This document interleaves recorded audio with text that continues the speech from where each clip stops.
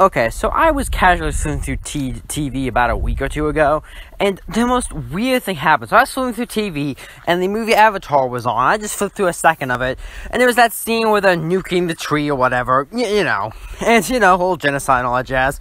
And then, one of the helicopter pilots says the S word, but they censor it, they quiet all the music down, so you can't hear what the person said. And all I could think to myself is, what? So anyway, then it got me thinking about weird censorship. Now, I'm not the first person in the multiverse to talk about this, and quite frankly, there's probably a lot more weird examples I could go into, but something that always bugged me is sometimes the arbitrary nature of what we censor. Now, granted, I'm a bit of a weird person, someone stuck in between the, oh, you don't need to show that, and, well, it's for everyone's choice, so, But, I do feel it's weird when you go so far in one direction, but then don't do it in others, like, just in that scene I mentioned. How is it okay to show what amounts to genocide, but, if you say a naughty word, then we have to censor that out? Like, what's the logic there? Could you just be burning down an entire village because someone drops the F-bomb, then we gotta censor that? Like, what kind of logic does that make? Another weird bit of this that I see occasionally is the whole, a character, if you watch reality TV shows like I occasionally do, then you'll know these weird moments where they'll say clearly a curse word, but then for some reason they'll just censor it out, but you clearly know what they just said. This happens a lot with the F word. And I'm just like, why bother censoring it at that point? We all know what you said. This is presumably an adult show. Or at the very least, older teen. So why the heck do you do this? It's weird. And I know it's because of TV ratings, but then why are they like this? It's bizarre. I mean, it's just weird. And there's other really weird examples of censorship. Mostly in the, another classic example of is how cartoons and things made for, well, I don't want to say kids, but, action stuff that's aimed at a younger demographic, or mid-demographic, whatever you call it, will often censor out blood, or keep it very minimal, or just never show it usually, which makes no sense. Obviously, someone spilling their guts out would probably not be appropriate for, a kid's show, but kids see blood a fair bit. I mean, have you ever scraped your knee? So I don't understand why such a small thing like a cut or a nosebleed is such a almost non-existent cartoon shows. Even the tiniest drop of it is just treated as this big deal, when in reality it can happen for a lot of reasons. Now granted, I'm not suggesting to be like, oh, gush fountains of blood. That would be ridiculous, but it does kind of feel weird, as my sister pointed out, which is very true. It is kind of weird. Another classic example, not classic example, but something I always find hilarious is when this happens a lot where one thing is bad, in the sense that we can't show how to censor it, but another thing isn't. For the example I will give for this case here is the new Powerpuff Girls show. I don't think I have to explain, they took out Miss Bellum, and then there was that scene with the panda, and I don't like to talk about it. I don't want to get hunted down by the FBI. But that's not the point. The point is that that's just a weird example of what is and isn't okay. It's just bizarre. And another example I thought was, now I kind of get this one, but I still find it so hilarious I have to talk about it, where, in case you don't know, SpongeBob has a lot of creepy fanfics. Big surprise. But one of them, basically called Squid Suicide occasionally, was referenced actually in an episode of the show. Now, granted, it was referenced in a kind of multiversal way, and it didn't directly reference the suicide part, more just the creepy image associated with it. I'll put up the screen here. But I thought it was a hilarious gag, because it only because it's a perfect, if you know kind of meme. You know what I mean? It's really funny if you don't get it. It's just kind of a creepy, kind of funny image. But if you know it, then it's funny.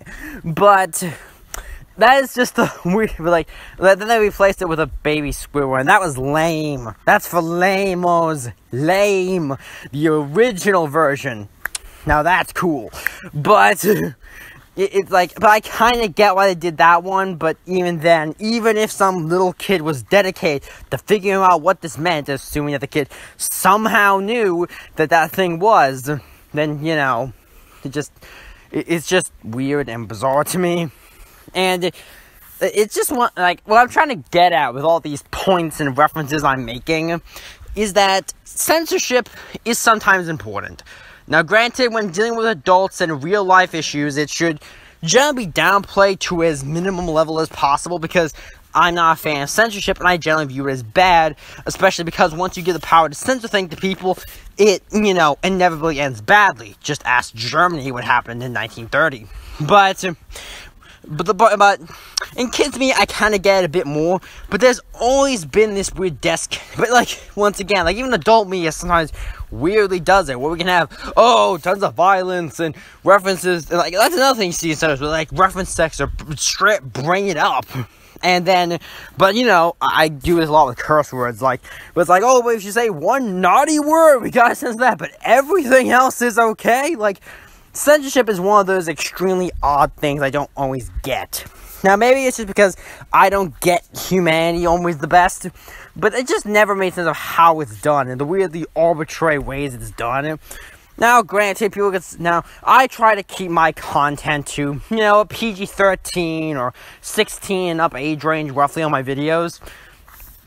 So that means, you know, I don't go into usually super stuff that could get me in trouble, but I like to expect a certain level of maturity from my audience. But I'm also a person that doesn't believe in over-maturing everything. Well, it has to be all 9 to 10. It must be dark, gritty, and mature, 100%.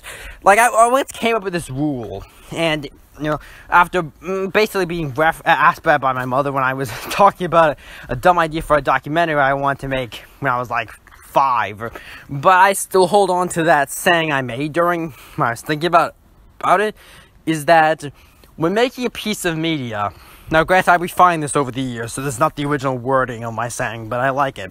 When making a piece of media, it should be as mature as it needs to be to tell the story and get what you want to do with it, but no more.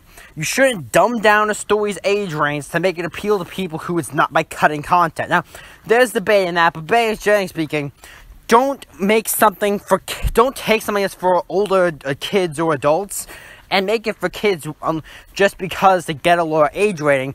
But that also applies in reverse. Don't take something that is, in many ways, a younger adult or kid story or something that's more lighthearted and just add in mature elements just to make it edgy and adult. Like, if your story doesn't need to have cussing in it, you don't need to add cussing in it just to make it adult. You know what I mean? You don't have to add adult things to make a story great, and you don't have to take adult things away, or mature things to make a story good. It's all about what the story requires. And that's what my whole point of getting at here is just the hypocrisy of it occasionally, and how a story should be told for the maturity level and the mature themes of it that is necessary. Not every story has to be super mature, not every story has to be super kid-friendly, and we live in a weird society that is constantly at odds, in my opinion, where on one hand, we live in a society where everything has to be mature and constantly talking about these mature, dark things constantly wherever you go. But on the other hand, we expect to coddle everybody with these weird safety blankets. It's like everything, like in my opinion, our whole society suffers from everything looks mature, and to some extent is, but really it's just a bunch of kiddie stuff, if that makes sense. I don't like the wording of that, but that's my, I guess, thesis of this whole thing, is that I don't even know why I'm entirely going with this stuff sometimes. This is just my thoughts as it ends up. But generally I'd say, when making a story, or telling a story, or thinking about stories, or how mature something be, is just make it mature as it needs to be. No more, no less. And censorship is often kind of stupid, arbitrary, and I don't generally support it. So, yeah, hope you enjoyed this video. If you have any comments on how you believe censorship in media should be used, or how it should be done, or just want to point out some weird examples of it, post it down in the comments. I'll see you next time. Until then, don't be censored. Yeah. Hey, why don't you hit that sub button? You're gonna become a subscriber. Get to see my content quicker. Wouldn't that be nice? I bet so.